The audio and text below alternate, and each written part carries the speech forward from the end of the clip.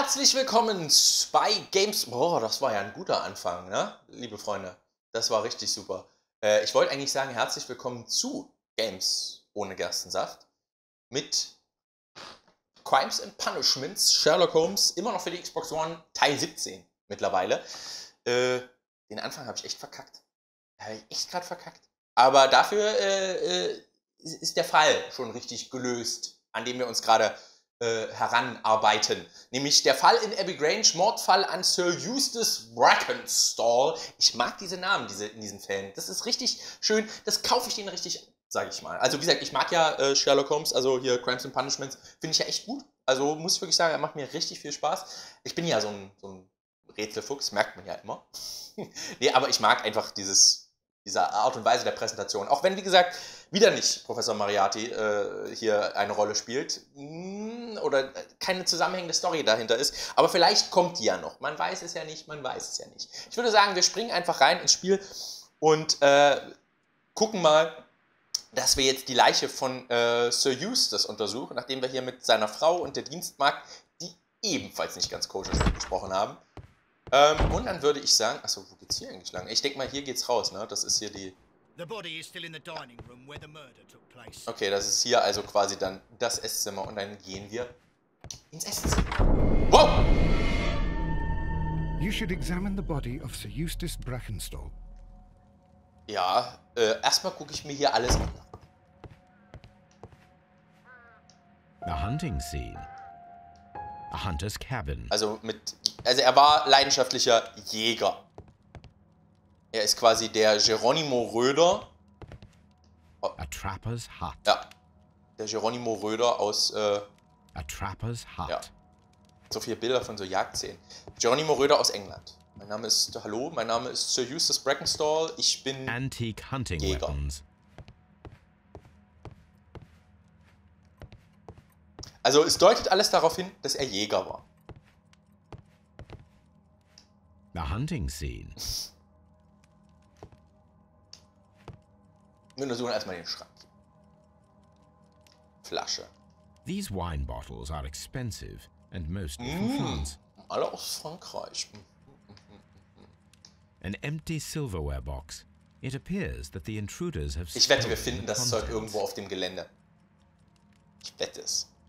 This candlestick is valuable. It is interesting that it was not also... Ich sage es euch. Die Randalls haben damit überhaupt gar nichts zu tun. Ja, das sind die Flaschen, Kerzenständer. Habe ich alles untersucht? Steckkasten. Ja, sieht so aus, als hätte ich alles untersucht. Zeigt mir dann immer... Nee, ich habe noch nicht alles untersucht. Oh, was war das? Flasche. Was ist da oben? Das sieht auch wichtig aus. Kerzenständer. Zerbrochenes Porzellan. Nochmal eine Flasche. Besteckding. Mal Leute. Gab es hier noch was? Hallo. Hey. Das ist noch nicht alles, was wir hier untersucht haben. Das ist mir gerade... Das ist noch nicht alles. Ach Mensch, da müssen wir vielleicht später nochmal wiederkommen. Vielleicht. Tja, dann nicht. This door leads to the upstairs bedrooms. Apparently the criminals did not venture there. Okay. Stuhl untersuchen. Ja, wir untersuchen erstmal alles andere. Sailor's knots. Ah. This rope was handled by the murderers. We need a scent hound. Cool. Follow their trail. Also, I will take it with me. wie sie immer neue Elemente hier quasi... This is the chair that Lady Brackenstall was tied to. Also muss es doch hier noch was geben. Ich muss es jetzt nochmal hier... Geschirrschrank. Kann ich nicht irgendwas... Flaschen, Kerzenständer. Ist das hier nicht irgendwie... Ist hier so ein... Kann ich irgendwie was aufmachen oder so? Besteckkoffer. Ist hier oben? Sieht das nicht auch wichtig aus? Dass hier irgendwie was fehlt oder so? This Ah, nee. candle. Nein. Ey, das ist merkwürdig, dass ich hier quasi nichts... Also er bringt mich ja dann wie bei dem Stuhl dann quasi wieder raus aus diesem Bild, wenn es quasi... ich quasi alles untersucht habe. Ja, vielleicht fehlt mir da wirklich noch was ich untersuchen kann. Na gut, okay, alles klar. Dann gucken wir uns erstmal die Leiche an. Oder erstmal noch die Bilder. A deer hunt. Ja, also wie gesagt, der ist eindeutig hier... Oh, da kommt noch was an. A deer hunt. Nein, das da. A fur trader's cabin. Ja, okay, alles klar. Gläser. Weinkaraffe. A decanter standing next to the open bottle. An inseparable pair indeed.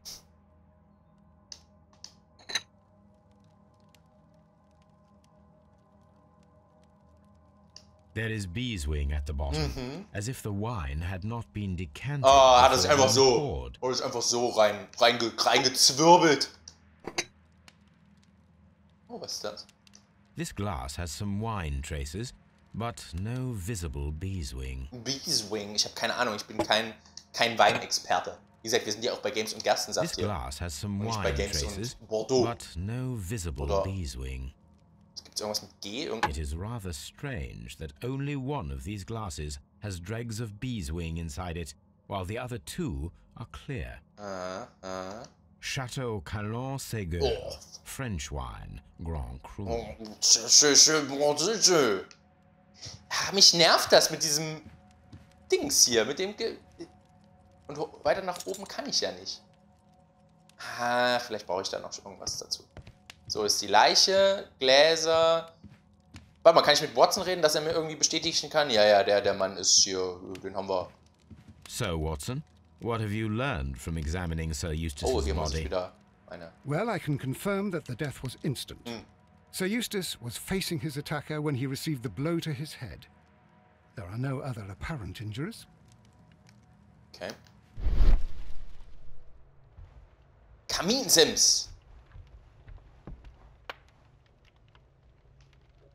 Geschnittenes Glockensims. It appears that the bell rope was cut by someone taller than me. Oho, ich sag es. A fur trader's cabin. War's das schon, oder wie? Also mit dem Glockenseil wurde sie quasi gefesselt, nehme ich jetzt einfach mal an. Okay, alles klar, dann untersuchen wir doch jetzt wirklich mal die Leiche, bevor wir hier... Ja. Sir Eustace.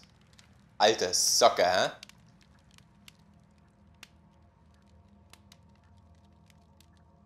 The Kopfwunde. head was cracked with the Also es force muss of the wahrscheinlich so ein blow. Seemann gewesen sein, sage ich jetzt einfach mal. That must be the murder That weapon. must be the murder weapon.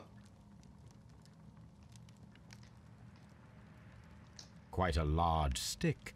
A formidable weapon. Hat keine Schuhe. Barefoot. He had therefore been in bed and did not have time to fully dress.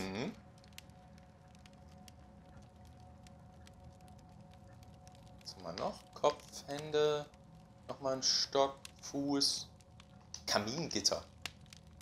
Wow! Blutreste. It is covered in blood. Sir Eustace might have struck his head upon it while falling from the blow. That is one possible explanation. Okay, was haben wir denn alles für Herleitungen? Wir haben hier ganz viele... Oh! Gläser mit Weinstein, 2 Gläser. Was ist das? Oh Gott, was ist hier? 3 Personen?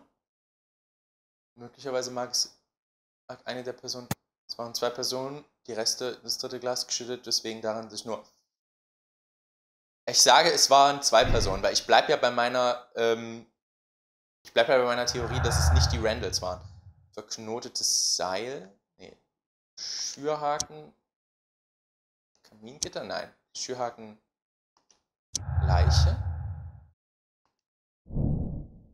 Schlag mit Schürhaken.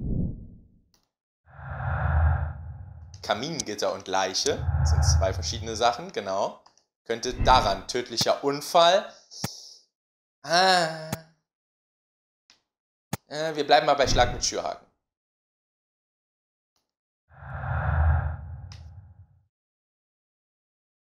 Gewaltausbrüche? Nein. Das heißt, verknotetes Seil und Täter identifiziert geht auch nicht gut. Verknotetes Seil und die Bekanntschaft mit einem Seemann. Ne? Wie gesagt, also war ein Seemannsknoten dahinter. So, okay, alles klar. Haben wir noch irgendwas, was wir machen müssen? Wir müssen erfragen 2 Gläser. Dann müssen wir das Glockenseil analysieren. Und dann müssen wir... Bei wem muss man denn noch? Müssen wir da zu dem Arzt oder was? So, ich untersuche jetzt nochmal diesen Geschirrschrank. Das ist ja... Das ist ja furchtbar.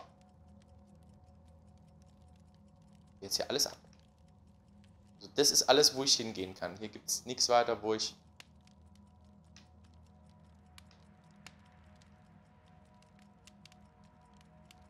Das ist wirklich nur der Kerzenständer. Hier ist doch sonst nichts. Ich bin... Ja, aus Frankreich. Oh Gott, das ist ja hier... Also ich bin jetzt gerade ein bisschen erschüttert. Besteckkoffer. This candlestick. Ja. Ist wirklich nichts weiter hier. Nö. Weiter kann ich nicht raus. Aber das ist doch merkwürdig. Ach! Oh, wirklich. Ich glaube, jetzt Leute haben mich schon angeschrien, als ich es gesucht habe. A bottle of wine is missing here. The criminals did not thoroughly ransack the house. They only took a little silverware. Ich wusste es nämlich. Das ist nämlich jetzt alles, ja. Holen Sie Toby aus der Baker Street und folgen Sie der Spur.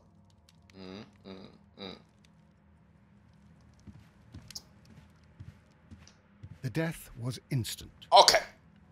Alles klar, Watson. Wir müssen noch was erfragen. Ah, mit Lestrade können wir reden.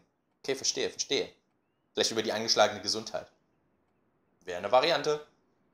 Sir Eustace Ruf. What do you know about Sir Eustace, Inspector? What was his reputation? A charming man when sober, but an absolute demon when he was drunk. In such moments he was apparently capable of anything. Why, once he splashed fuel on Lady Brackenstall's dog and set it alight. Ja, ein Glück, dass der weg ist. The alcohol seemed to madden him.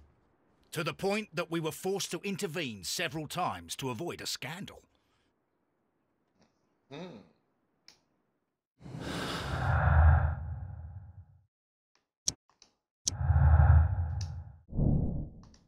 Häusliche Gewalt. Naja, I've searched outside for footprints without any luck. Ich sage es. Ja. Es waren die 2 Weiber. Entschuldigung. Es waren die 2 Damen. There are 3 glasses on the dining room table. I was wondering if... Oh, I forgot. When I came to myself the first time, each of them had a glass in his hand. Da müssen also Fingerabdrücke dran sein. Been a father and his 2 sons. They talked together in whispers, and then they left. Your ladyship? Your ladyship. Please leave my Mary alone. She suffered so much, she deserves some rest. Okay, alles klar. Das heißt, wir sind hier fertig, nehme ich mal an. Ja, wir müssen nur noch was untersuchen. Hä? Wo ist mit Toby? Achso, das ist das. Das ist das, was wir machen müssen. Gut, alles klar. Dann auf zur Baker Street. I've searched outside for footprints Okay. without any luck. Oh, cool. Ich dachte, es geht jetzt gleich so. Dann müssen wir hier noch alles untersuchen. Wir müssen hier alles untersuchen. Alles muss untersucht werden. Oh, ich mag dieses... Ah, das ist schon schön. Also immer wieder, wenn ich hierher komme, zurückkomme zum Spiel, das ist schon alles sehr schön.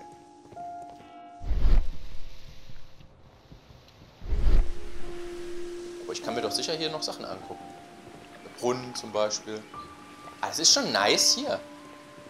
Ah, reich zu sein hat schon seine... Wop, das sieht wichtig aus. Ne, jetzt sind nur die Times. Hat schon seine Vorteile, ne? Reich zu sein. Yeah, das sieht wichtig aus. Da kommen wir noch rein. Da müssen wir noch rein. Ja, da kommen wir noch rein. Da kommen wir noch rein. Ich weiß es doch. Oh, und hier, das sieht auch wichtig aus. Da haben sie vielleicht irgendwas versteckt. So, okay, gut. Anscheinend gibt es hier dann wirklich nichts mehr. Das heißt, it's a Baker Street. To the Batcave. Haben wir noch Herleitungen über, ne, wir haben nur das Seil. Nee. Aber wir haben schon echt viel geschafft jetzt, dafür, dass wir den Fall jetzt gerade erstmal 2 Teile lang spielen. Schon sehr viel untersucht. Eigentlich, das liegt ja auch daran, dass ich jetzt schon eine gute Spürnase mittlerweile habe. Ja, gute Spürnase. Wo ist Toby? Toby!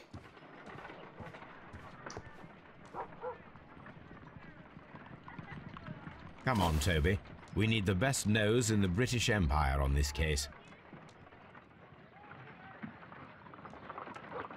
Oh.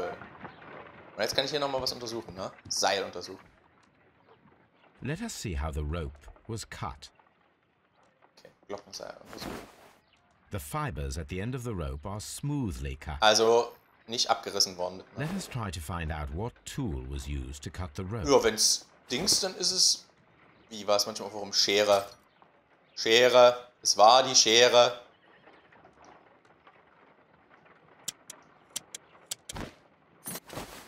The fibers from this cut appear to be different. Was? Okay. Dann nicht. Dann ein Messer.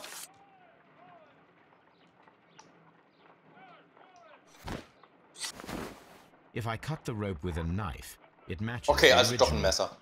Okay. Seemannsmesser zum Beispiel.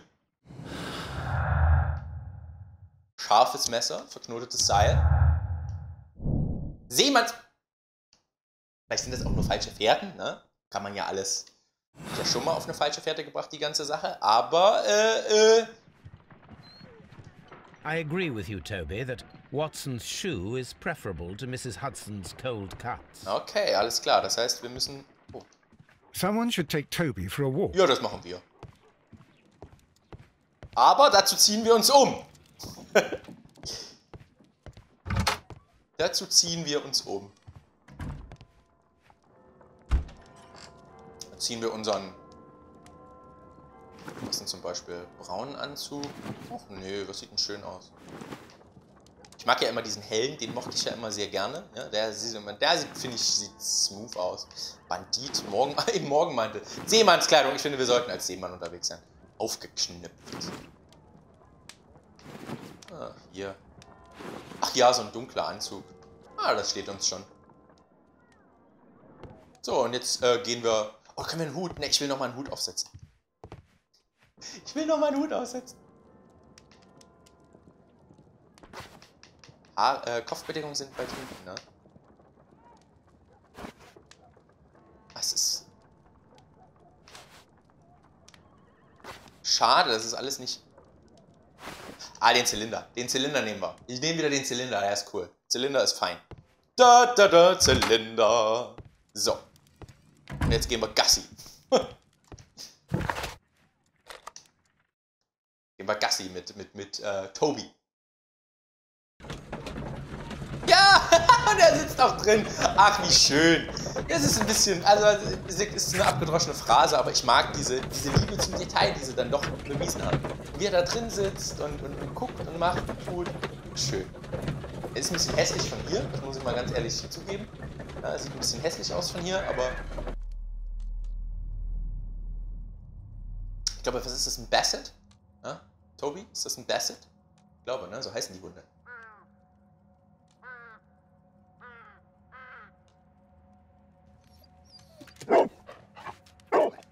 Search, Toby.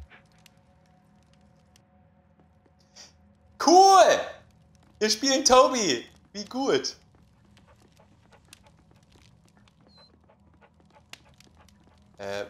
Müssen wir da irgendwie was... Ah! Wir haben eine Spur. Ich habe sowas von einer Spur. Mm.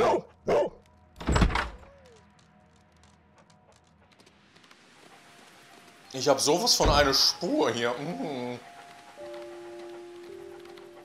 Ja, klar geht das zu der komischen Hütte da. Naja, ist ja logisch. Kommt mir Holmes eigentlich hinterher? Nö. Woher will er denn wissen, wo ich jetzt gerade bälle?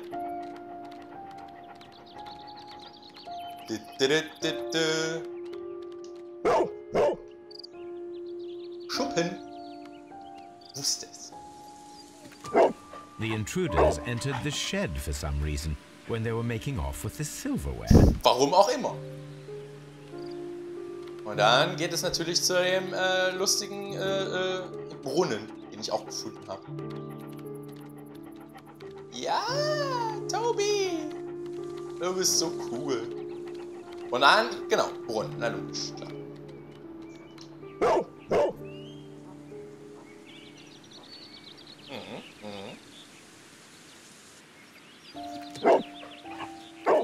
The scent leads to the well. I should check Ich it. wette, da ist eine Leiche drin. Oder die Mordwaffe, oder...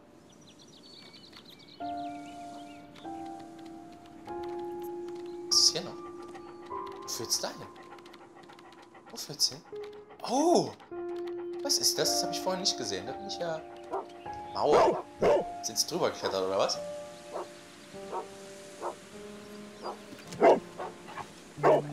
The intruder's trail is lost behind this wall. The criminals left the house through the French window. Geil, das haben sie They cool walked gemacht. to the shed, then across to the well, before fleeing by climbing over the wall.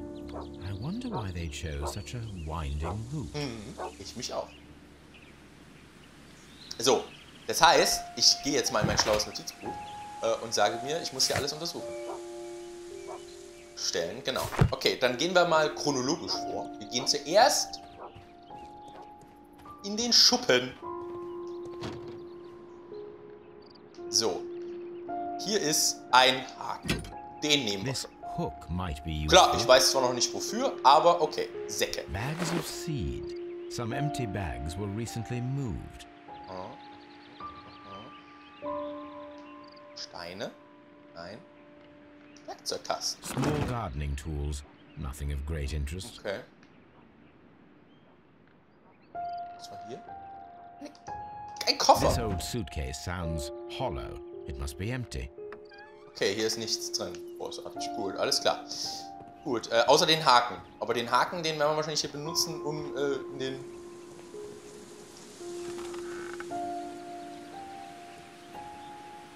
Was ist das? There's something glittering at the bottom there. But how can I reach it? How can I reach it? Einmal entfernen. Haken dran. Und dann... Da-da-da-da! Ah! Das Silberbesteck. Silverware. This is hardly a coincidence.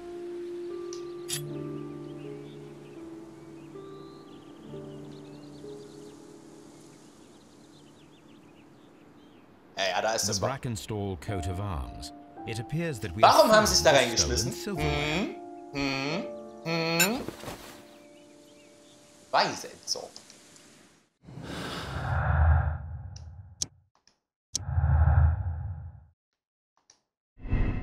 Einbruch führte zum Mord. Inszenierter Einbruch.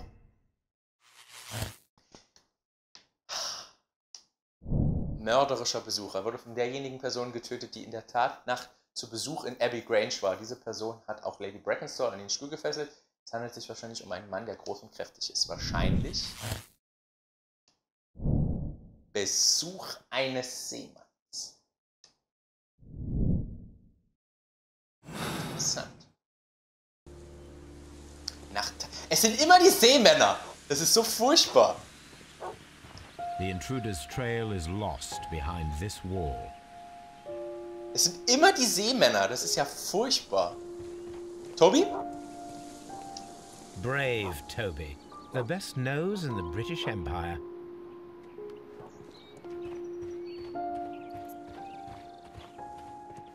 Ne, hier geht nichts mehr. Gut.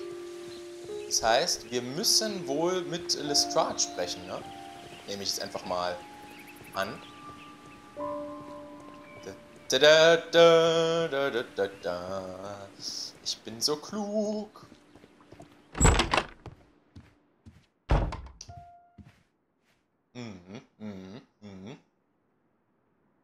tatverdächtige Seemänner. Und dann sind wir auch gleich schon wieder durch. Mensch, Mensch, Mensch.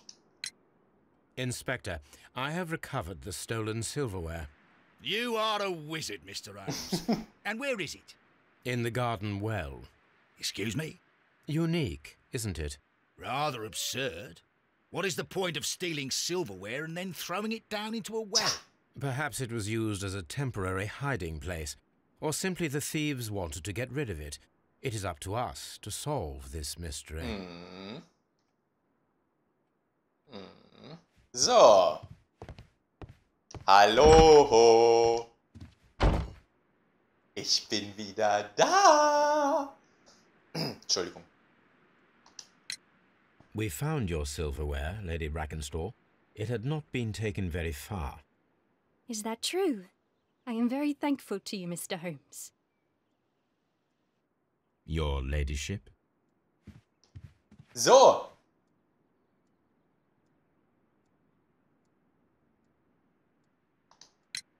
We found your mistress's silverware. Oh, that's good news. You really are as clever as they say. Indeed. Ja, sie freuen sich anscheinend nicht so sehr darüber, wie man das vielleicht gedacht hätte. Wir sind ihnen auf der Spur.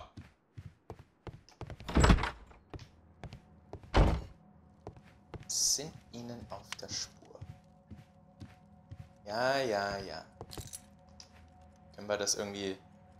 Nee, ich dachte, wir haben jetzt irgendwie quasi... können das irgendwie rein platzieren, aber ich glaube, das wurde ja schon anhand des Wappens wurde das ja schon bestätigt. So, suchen Sie nach möglichen tatverdächtigen Seemännern. Was müssen wir machen? Im Archiv. Ah! Das machen wir aber, glaube ich, im nächsten Teil, liebe Freunde. Im nächsten Teil gucken wir im Archiv nach. Toby, komm mit! Wir gehen zurück zur Baker Street. Und dann suchen wir nach tatverdächtigen Seemännern. Immer die Seemänner hier. Mensch, die Seemänner, das waren aber auch Halunken sondersgleichen. Ja, ich glaube, viel mehr kommt da auch nicht. Das ist aber ein schnell gelöster Fall. Das muss man wirklich mal sagen. Also, ich meine, er hatte eine schöne Sache hier mit dem guten Toby. Das war ganz lässig, ja, das muss ich wirklich sagen. Es hatte was sehr Schönes, da mit dem Hund zu spielen. Also das muss man sagen, es fällt ihnen auch wirklich sehr viel Schönes ein. So, ich würde sagen, ja, hier machen wir Schluss. Im nächsten Teil geht es dann weiter. Dann suchen wir im Archiv nach Hinweisen zu tatverdächtigen Seemännern.